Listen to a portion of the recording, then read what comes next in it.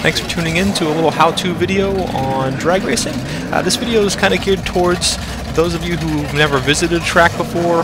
You're kind of nervous about it, nervous about how you start it, how you do the burnout, you know, the Christmas tree and all that stuff. 1A Auto, we don't condone street racing in any way, shape, or form. If you do feel a need to get your speed out, then usually a closed course or drag strip is the safest place, but even under the safest conditions, drag racing is still a dangerous sport.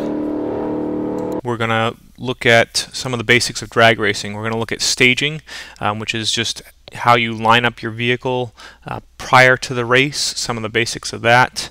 We'll look at the burnout box, which is basically preparing your tires or preparing your traction tires, the tires that the drive tires that provide you the forward force. Then staging, all about the starting line, and then leaving on the green. And I emphasize leaving on green, not leaving when the light's green. Basically, if you see a green light, you are leaving too late. Okay, so the first part is the staging lanes. Okay, this is just where your car is lined up and ready to race. At this point, you should have all the safety equipment that the track says you need, and your car should be ready to go. You can make final adjustments like take air pressure out of your tires for better traction and things like that. I am not going to go over all the stuff that you need before this. I will say that if you're just interested in drag racing and you go up for a street night to your local track, you will have to pass a tech inspection, and generally, as long as your car is registered and inspected, you'll be able to pass a tech inspection. The only usual exception is maybe an extra return spring on your throttle cable and a bottle that collects your radiator overflow. On older cars, they didn't always have those. You'll have to install some type of container to catch your radiator overflow. Okay, but at this point, this is the staging lanes. We're ready to race. The next step will be to pull forward into the burnout area.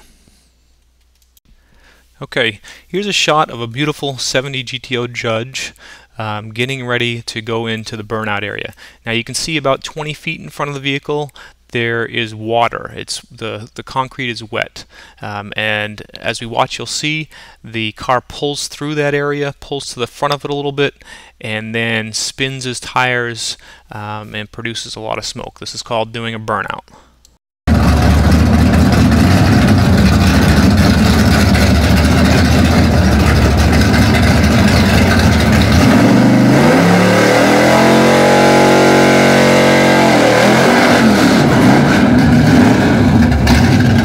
Okay, now the purpose of that is basically on a race car you run what's called either slicks or drag radials, and those tires need to be cleaned off because they basically have no tread on them. So you do the burnout, that cleans them off, and then that heats them up because the hotter they are, usually the better traction they provide.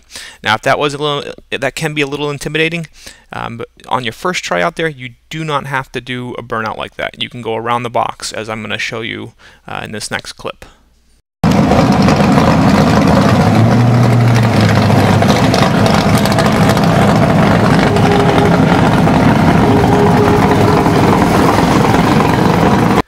So you saw the Firebird there, went around the water through the dry area, kept the tires dry, and then approached the starting line carefully. This is probably what you're going to want to do on your first time out.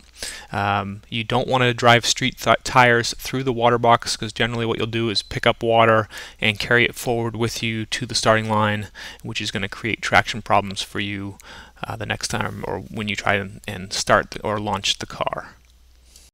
Okay, so you've finished your burnout, or you haven't done a burnout, and now you're going to approach the starting line. The first thing to notice as you approach the starting line is this gentleman. He'll be standing in the middle of the track. Okay, this is the starter. And obviously if you're in the left lane, he's going to be in the middle to your right, and if you're in the right lane, he's going to be in the middle to your left. This guy's going to help you out. Generally, these guys are very good. They recognize cars, and they also recognize when people are somewhat new to the sport and kind of give you a helping hand. They're going to tell you whether there is a problem on the track and you need to sit still for a minute, or if they do nothing, they're going to just kind of expect that you're going to slowly inch forward. And where are you inching forward to? Okay, the next part is the starting line itself, and this is kind of the hardest thing for people to understand because you actually can't see a starting line on the track. Here I've put two red lines across the track. These represent the staging beams. On all tracks there's usually lasers that go across, and to put your car on the starting line you basically need your wheels to interrupt those lasers. And then when your wheels interrupt the lasers, you will look towards the Christmas tree that you can see here. The Christmas tree has a few sets of lights on it. As your wheels break the staging lane or the starting line beams, you'll see lights on the top light up. So let's watch the clip of this race car.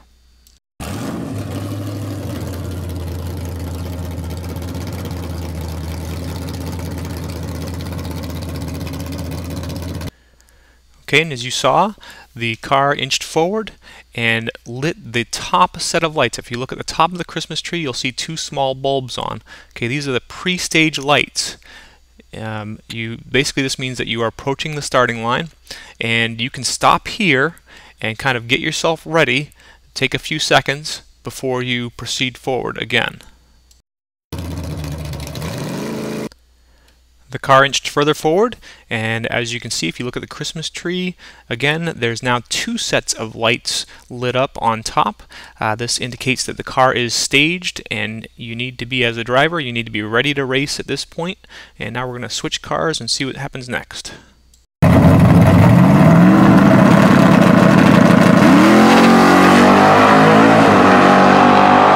Okay, so you notice that three yellow lights counted down. There was basically about a half a second on each light, and then the green light lit. This is called a full tree. There's two different trees. Most likely this is what you're going to see on a street night, would be this full tree. There also is a pro tree, which I'll show you very quickly later. You'll also notice, if you watch again, that the car started. You can notice that it actually starts before the green light goes.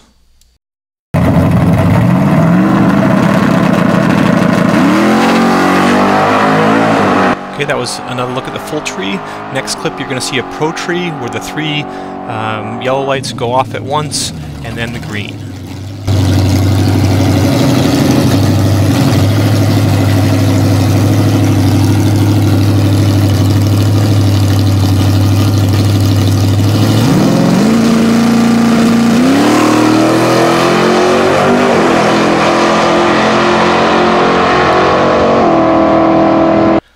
So here we are back to our white Trans Am, and I did talk a little bit about how this car left before the green light. And in drag racing, especially in bracket racing or elimination runs, getting the reaction time is one of the most important parts. Okay, and this is also kind of about what the scoreboard shows you when you're watching. And on this time trial run, you can see the 0.61. That's this car's reaction time. This car left the staging beams, okay, the beams reconnected 61 thousandths of a second after the light turned green. So that's a pretty good reaction time. And that's what you're looking for. Now, I'm not going to go into too much about how you get those reaction times good. I'm just going to tell you that, again, like I said before, if the light's green, if you see the light go green, then you're probably too late. And after your vehicle crosses the finish line, your time and speed is shown on the board at most tracks. Okay, this car ran the quarter mile in 9.74 seconds and finished with a speed of 136.66 miles per hour. Now at this point, this is probably the most dangerous part of the race, is after you've finished and you're slowing down. Most tracks have what's called right-of-way. They designate which lane has the right-of-way, so that might be something you want to look up at your track before you race. The general practice is at the end of the race, the slower car slows down faster and then pulls in behind the faster car, and then you turn off the track slowly and safely, and then proceed to the timing booth, and you pick up your time slip, which I'll show you. Okay, so here I am proceeding down the return road. At this track, the little shack is on the left. She's got a little slip there she hands to me. I take it and then proceed down to park carefully. And here you can see my time slip. Okay, my vehicle's left lane, number 1738, reaction time, you can see 0.000. That's actually a perfect reaction time. And then the 60-foot time, that's how quickly my car went in the 60-foot. Then 330, 8th mile time, and then 8th mile speed, and then 1,000-foot time, then the quarter-mile time, as well as the quarter-mile speed. And your goals can be different for this. This is kind of the same as an Olympic sprinter. They run the 100-meter in 9.8 seconds or whatever. This shows you how your car runs. Your goals could be to make your car quicker and reduce the times or increase the speeds, or your goal could be make sure your car stays consistent, which helps to go further in elimination rounds. And you do all these things by tuning your car differently, trying different techniques as a driver, and that's where it becomes more and more fun. Okay, hope you enjoyed this little introduction to drag racing. At 1A Auto, we don't condone street racing in any way, shape, or form. Closed track racing is always safer, but even in a closed track there is risk of injury or death. So be careful, be safe, and maybe we'll see you out at a strip someday in the future.